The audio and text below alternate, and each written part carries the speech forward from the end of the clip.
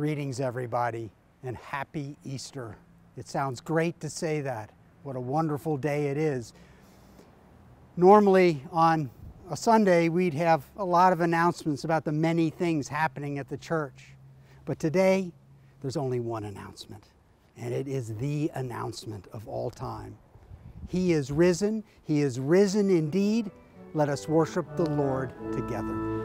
Rise up in early morning, sing of the risen Savior, sing tidings of salvation, with hallelujahs ringing. In cymbalis, bene sonantibus, in cymbalis, bene sonantibus, in cymbalis, bene sonantibus, in cymbalis, bene sonantibus. Go forth, ye saints, to meet him, light up your lamps of gladness, sing tidings of salvation, with hallelujahs ringing. In cymbalis, bene sonantibus, in cymbalis, bene sonantibus, in cymbalis, bene sonantibus, in cymbalis, bene sonantibus.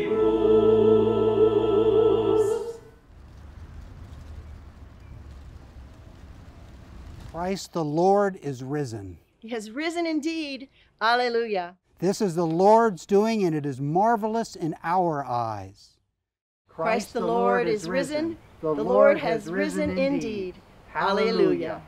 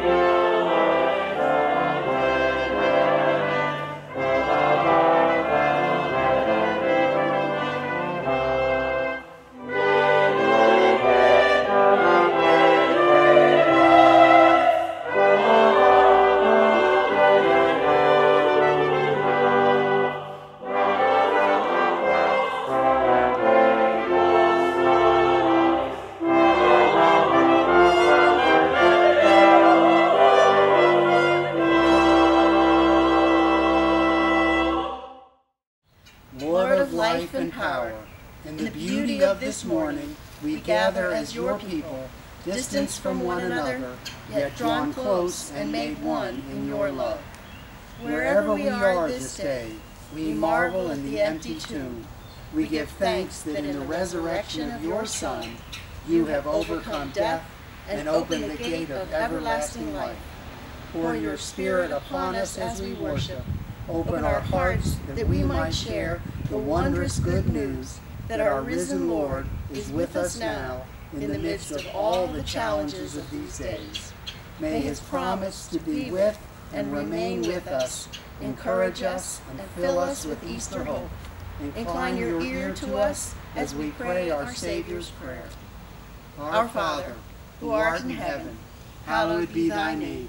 Thy kingdom come, thy will be done, on earth as it is in heaven. Give us this day our daily bread, and forgive us our trespasses, as we forgive those who trespass against us. And lead us not into temptation, but deliver us from evil. For thine is the kingdom, and the power, and the glory forever. Amen.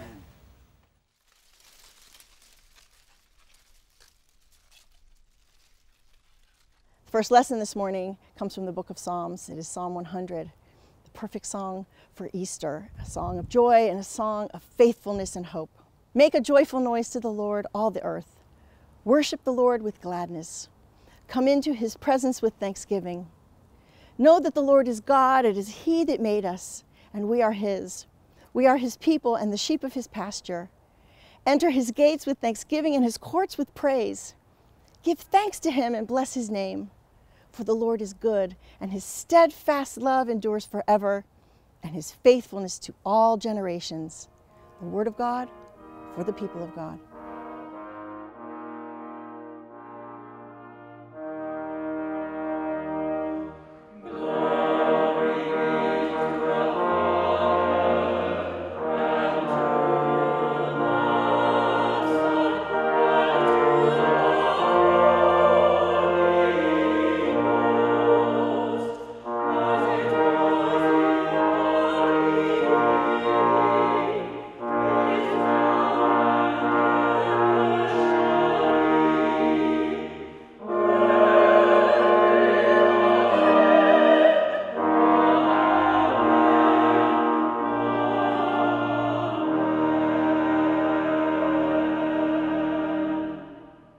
Hello, everybody.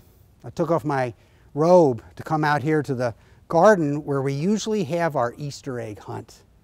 And I did that because, well, unfortunately, we're not together to have our traditional Easter egg hunt. But this year, we're going to have sort of a mini Easter egg hunt. And so let me pick up the last few eggs, and then I'll take them over, and then we'll look at some of what I got in my Easter egg basket here.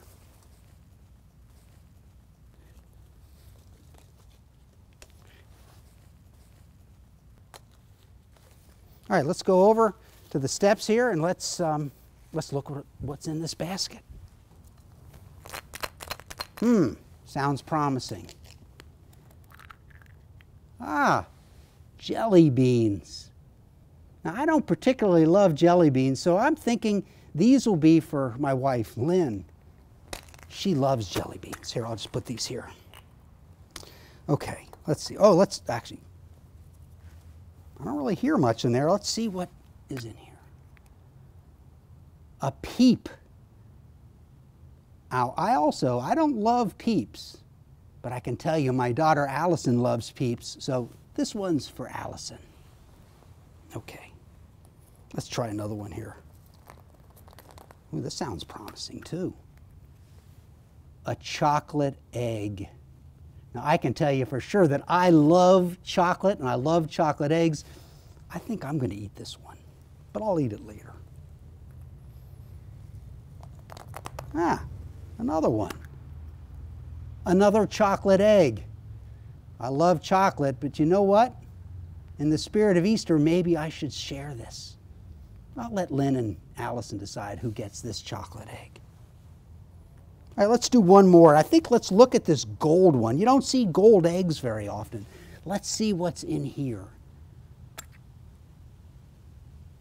It's empty. Now, theoretically, I should be upset that there's nothing in here.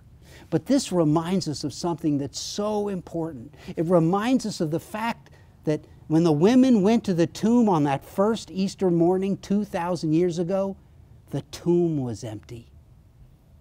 Yes, Easter egg hunts and Easter and candy are such an important, Easter candy are such an important part of Easter. But the most important part of Easter is what we need to remember, that He is risen. He is risen indeed. Amen.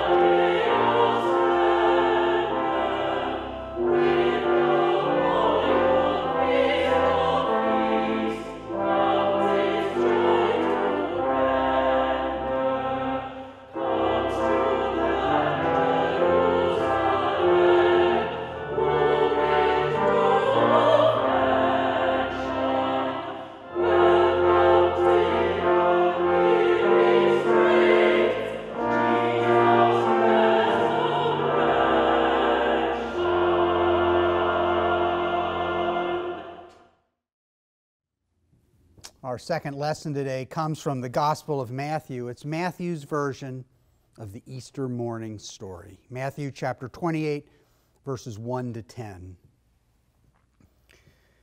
After the Sabbath, as the first day of the week was dawning, Mary Magdalene and the other Mary went to see the tomb. And suddenly there was a great earthquake, for an angel of the Lord, descending from heaven, came and rolled back the stone and sat on it. His appearance was like lightning, and his clothing white as snow. For fear of him, the guards shook and became like dead men. But the angel said to the women, "Do not be afraid. I know you are looking for Jesus who was crucified. He is not here, for he has been raised, as he said. Come see the place where he lay. Then go quickly and tell his disciples, he has been raised from the dead, and indeed he is going ahead of you to Galilee. There you will see him. This is my message for you." So they left the tomb quickly with fear and great joy and ran to tell the disciples. Suddenly Jesus met them and said, "Greetings." And they came to him and took hold of his feet and worshiped him. Then Jesus said to them, "Do not be afraid. Go and tell my brothers to go to Galilee. There you will see me." The word of God for the people of God. Let us pray. Gracious God, on this Easter Sunday, we ask that your presence be in our hearts as we hear and try to understand this story which is beyond comprehension. beyond comprehension in a good way. In Jesus' name we pray. Amen.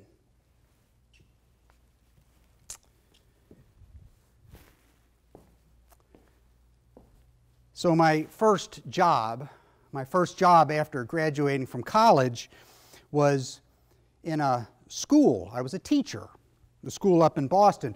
I taught some classes, different classes. I also taught, I was a coach in multiple sports, and I ran a dorm. And the thing that stands out the most from those 2 years as a teacher, especially the first year, is that I had absolutely no control over the kids. It didn't help that I looked like I was about 12 years old, and the kids, they ran all over me. My classrooms were chaos. The sports fields or the basketball gym, not as under control as I wanted it to be. In the dorm, I remember one particular time, things were so crazy in my dorm. I don't know what I was trying to do, whether I was trying to get the kids to study or what it was, but they were just running around like crazy. I didn't know what to do. So I called my buddy Steve Sincata. Steve, can you come up? Steve was tough. I said, Steve, can you come up and lay down the law? And he did, and it worked. Thank you, Mr. Sincata, wherever you are. But there was one thing. I had one method, one tool that I was able to use that it didn't work perfectly, but it worked in a lot of circumstances to help get the kids' attention and to, have some semblance of control. Have you ever been on a school bus with about 50 screaming fifth graders? My soccer team, wherever we were going. I don't remember it, but I remember some of those bus rides. They were out of control, but I had a tool that helped. Let me show it to you.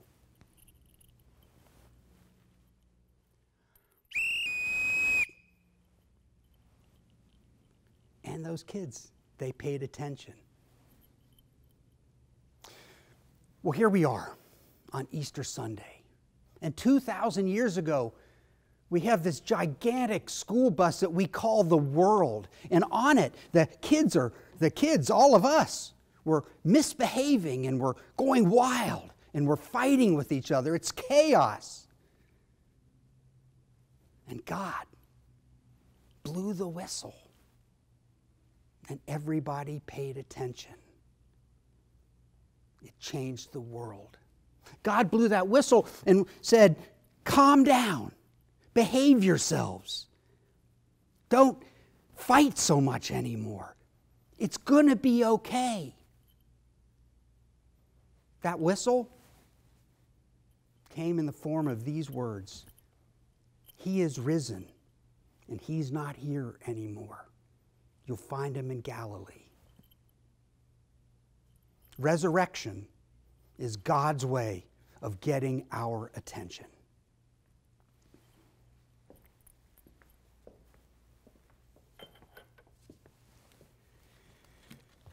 Now, of course, God's methods are different than those of a panicky middle school teacher. That gigantic whistle, it started out kind of slowly and kind of quietly with the angel speaking to just two women in an empty tomb. But these women, and this is the good news, they could not contain their excitement, and the word started to spread, and the world eventually started to pay attention as people shared the word time and again, shared the excitement. And I like to think that today, maybe the world is paying the closest attention it has in an awfully long time. You see, in times of trouble, we tend to return to the basics. And what could be more basic than Christ the Lord is risen today? In this time of coronavirus, we feel, I know I do, and I think it seems obvious, we feel more helpless than any time I can remember in my life. And so it feels to me also that people are paying attention.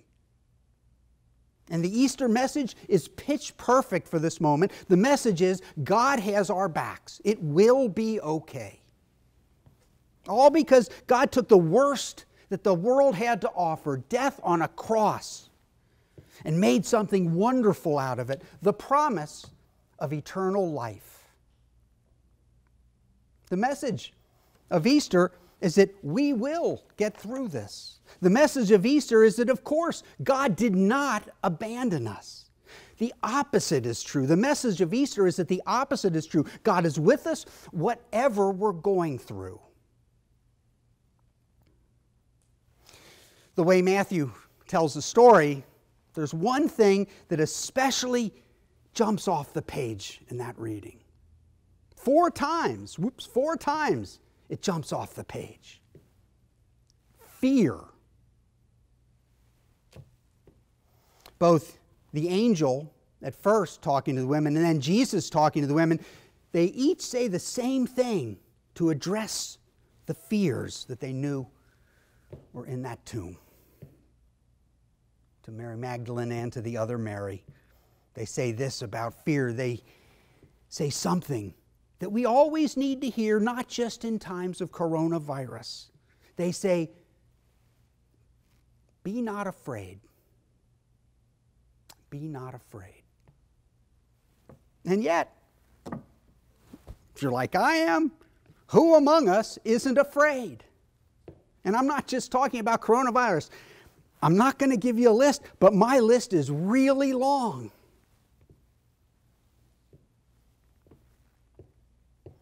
So, we have a garage, of course, for our car, and it's a very narrow garage.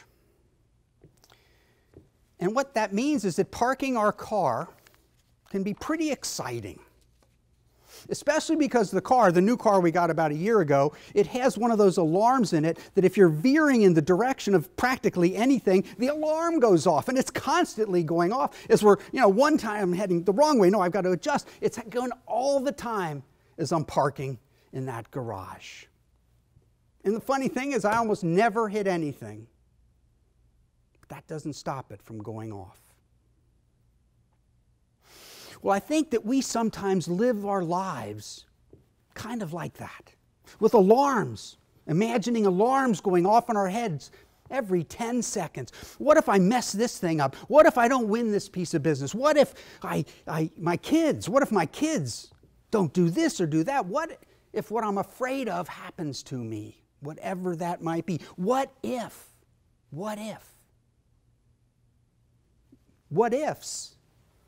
They can paralyze us with fear of venturing out and of trying new things in life, and even trying and getting back to basic things. When Christ said to those women, be not afraid, the next thing he said, and the angel too, was get out there. In that case, he was saying, go back to Galilee. Tell the others. Live life out in the world. But wait a minute. The alarm keeps going off time and again.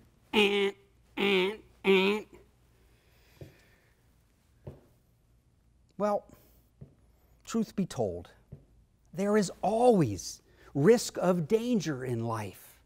Risk that just comes with the territory of being a human being. Risk comes with the great gift of free will that God has given to the world. But the gift of Easter is about not being so scared.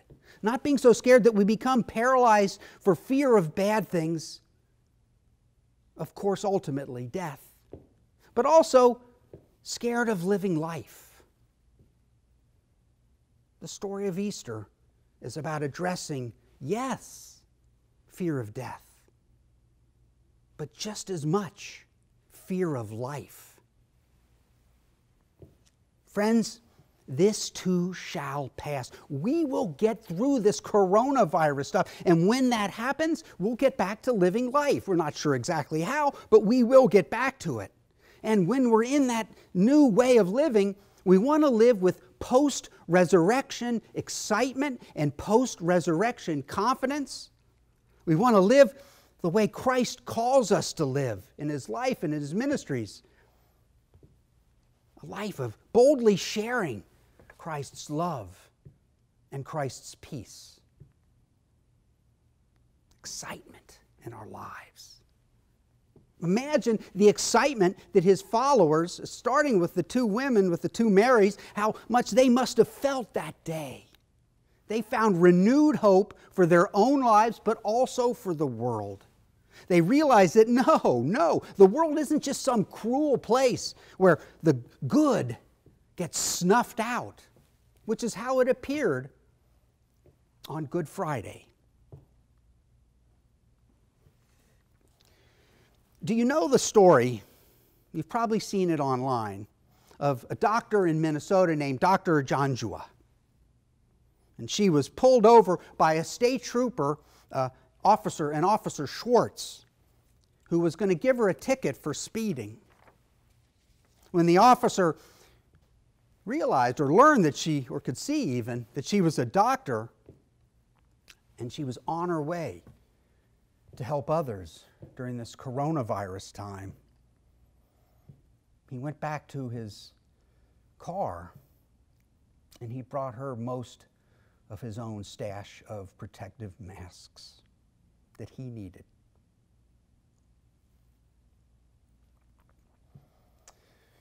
Both of these, the doctor and the officer, have said beautifully moving things about the encounter they had.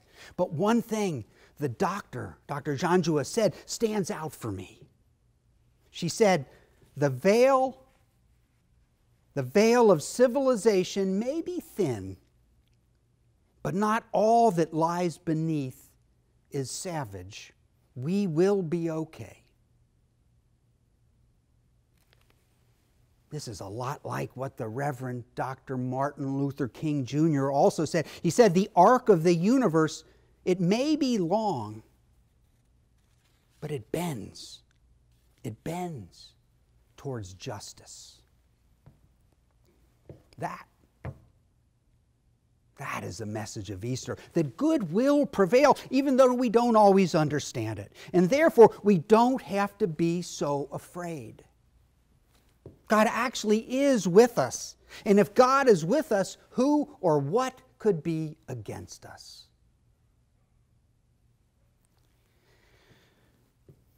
You know, it's easy to miss something that's in this reading. It's towards the end of the Easter reading. And it's something that gives us, I think, perspective on dealing with our fears. So as we go to the story, the reading, it tells us that as the two Marys are leaving the tomb, they had both great fear, but also great joy in their hearts. It is so important to see that when Jesus says, do not be afraid or fear not, that is not a command to banish fear, any more than someone of my height could be commanded to be 6'2". No, this is instead recognition, the combination of having fear and joy in their hearts is recognition of the truth that fear is not the entire story, that our nagging fears can be superseded by joy. The joy of realizing that God loves us and God forgives us and God is with us and that God will help us through. Joy. The joy of realizing that with faith in God's power and God's love, we can handle our fears, freeing us to live more boldly as Christians, sharing the love that we've been given, and maybe bending that arc, helping bend that arc of the universe back towards justice.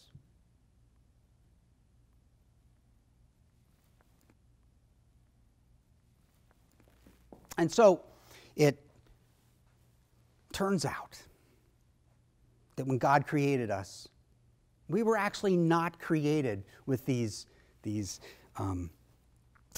car alarms inside us that go off every 5 seconds.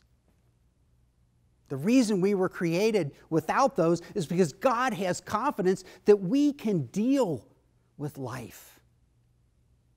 That we don't always have to be so afraid when we walk with God, with Christ, holding hands. We just don't have to be so afraid. We don't have to be afraid of the wild things that can happen in life. Wild things like a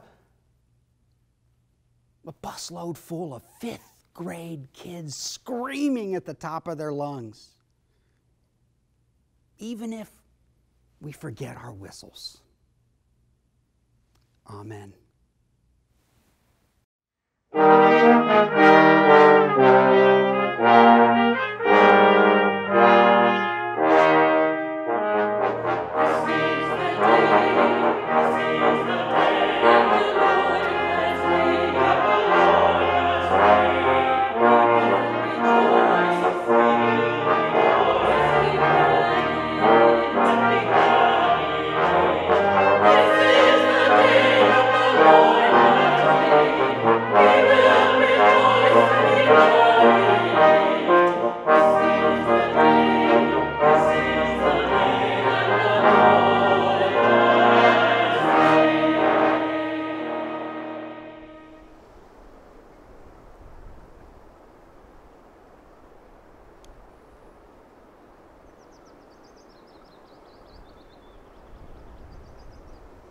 Here we are in front of our beautiful sanctuary this morning, and we're going through just another chapter in the long history of Plymouth Congregational Church, and a chapter in our lives. It's an unusual chapter, but we're respecting the need to keep each other safe.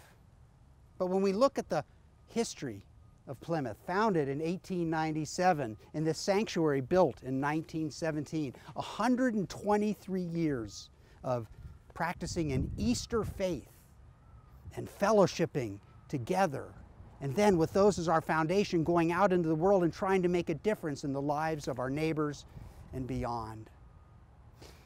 It has been throughout those 123 years that we are grateful for the support and the generosity of our many members and others that have helped Plymouth be as strong in all of our ministries as we've been. We invite you to give back as best you can.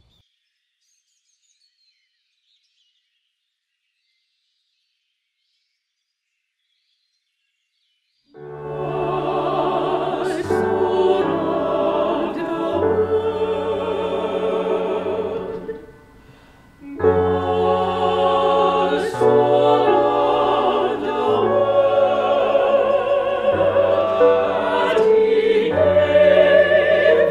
his only begotten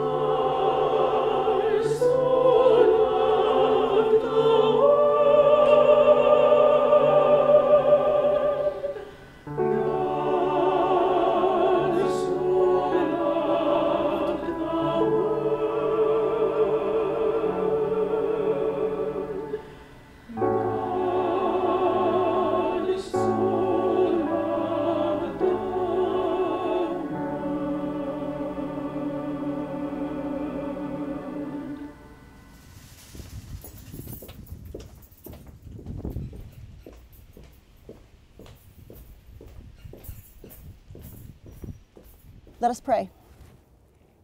God of glory, this is the first day of the week, the day you have made. May we rejoice and be glad in it. May it bring forth new life to our faith.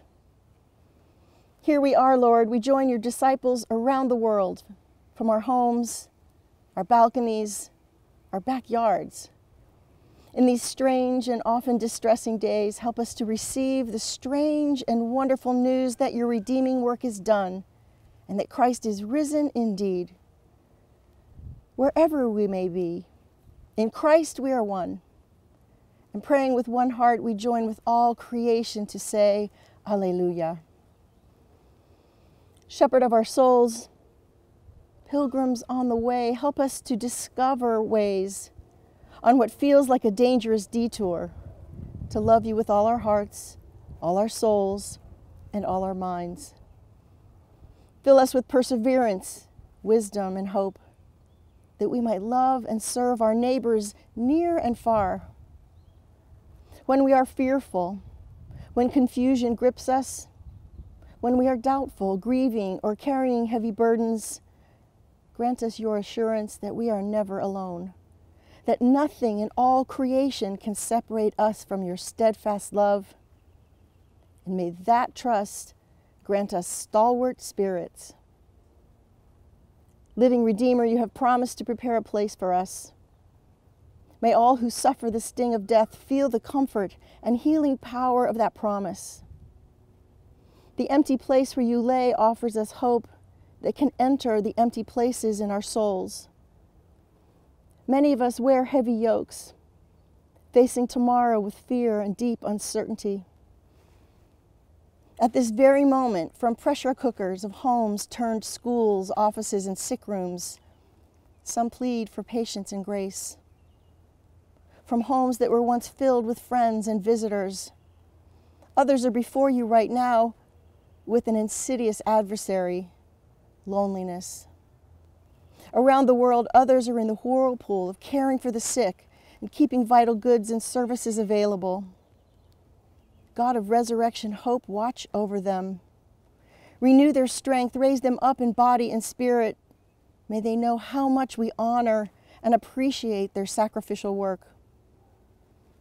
Lord, you know each of us by name. And into this church family, COVID has come. We pray for Carlos and his family as they grieve the death of his father and 2 cousins. We pray for his mother in the hospital. For Lee as she grieves the death of her cousin Diane. George and Carissa as they battle this disease right now. For John, Nancy, and BJ as they begin to heal. Spirit of light and life, every day in countless ways the world asks us to deny you. Help us to dare to believe the women who sought you in the darkness. You search us in our darkness. You know our strengths and our struggles. And so in a quiet moment, open our hearts as completely as you opened the tomb.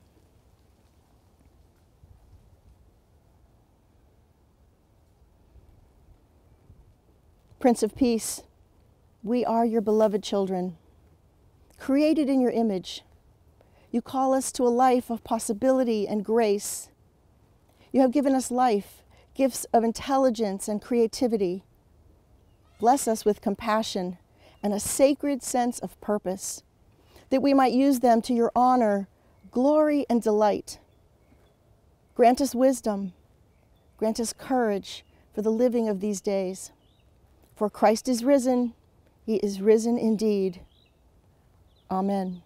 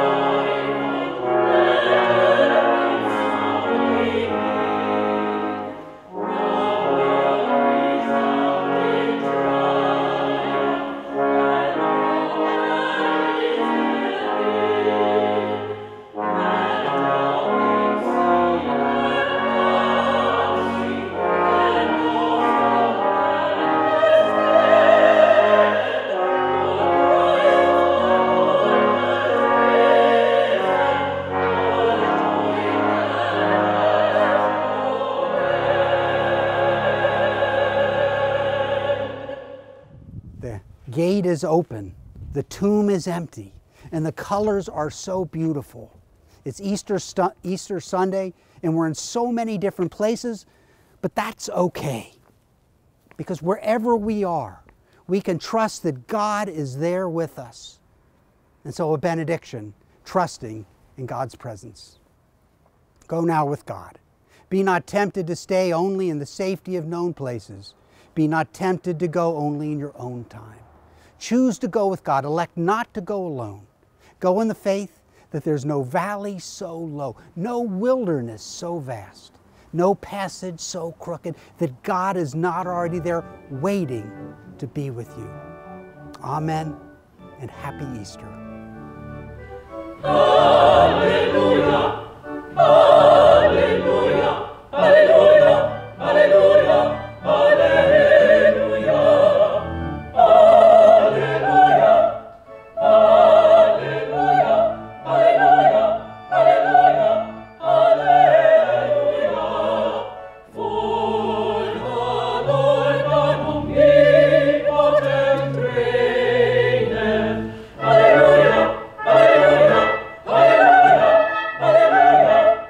For the Lord God omnipotent reigneth.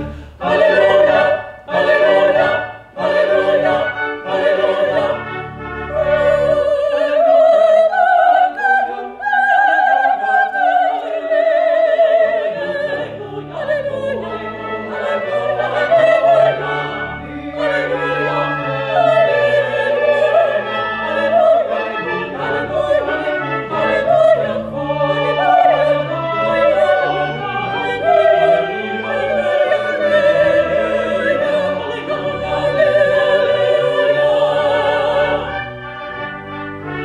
The kingdom of this world is become the kingdom of our Lord and of His Christ, and of His Christ, King of kings, forever and ever, and Lord of lords. Hallelujah, hallelujah, and we shall reign forever, forever and ever. King of kings and Lord of lords, King of kings and Lord of lords, and we shall reign forever and ever, forever and ever, forever and ever. Hallelujah, hallelujah, hallelujah, hallelujah.